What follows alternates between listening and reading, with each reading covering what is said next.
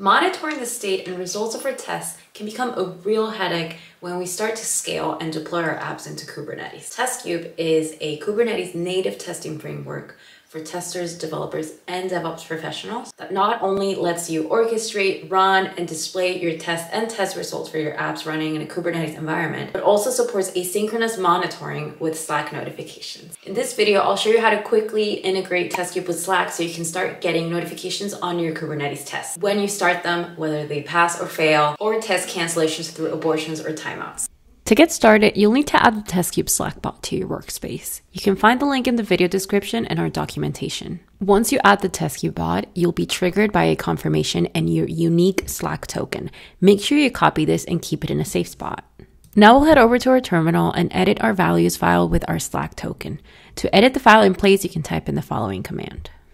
This will bring us to our values.yaml file, where we'll simply need to spot the Slack token field and input the value we just copied. Now we save and exit.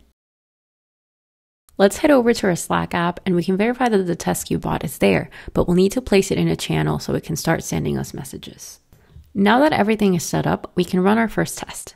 And as you can see, the Testkube bot notifies us as soon as our test execution has started. As is, the Testkube bot will notify you of test and test suite starts, endings, successes, failures, abortions, and timeouts. You can modify the events you get notified as well as the structure of the messages you want to receive. Now that our test has passed, we can see that Testkube lets us know that 0 out of our 3 specs failed. And that's it. You're all set up to receive Slack notifications for your tests in Kubernetes.